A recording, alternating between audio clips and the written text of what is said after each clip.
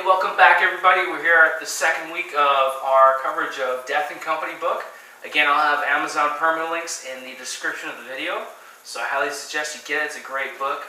This week we'll be covering the Scofflaw cocktail, and this cocktail was created during the Prohibition times. Not many can claim to that. Created at Harry's Bar in Venice, along with a few other ones, including the Bloody Mary. So Harry's Bar in Venice, you know, is a great contribution to the cocktail society. So starting right with it, it's going to be a ½ ounce of lemon juice, ½ ounce of grenadine, ½ ounce of dry vermouth using Dolan Dry, ½ ounce of Blanc vermouth.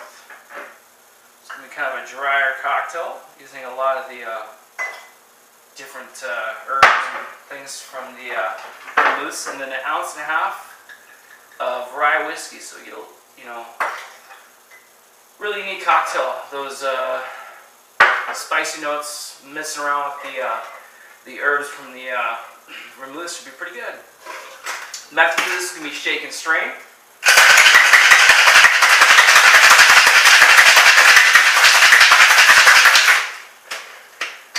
And the glassware in this case is going to be a coupe.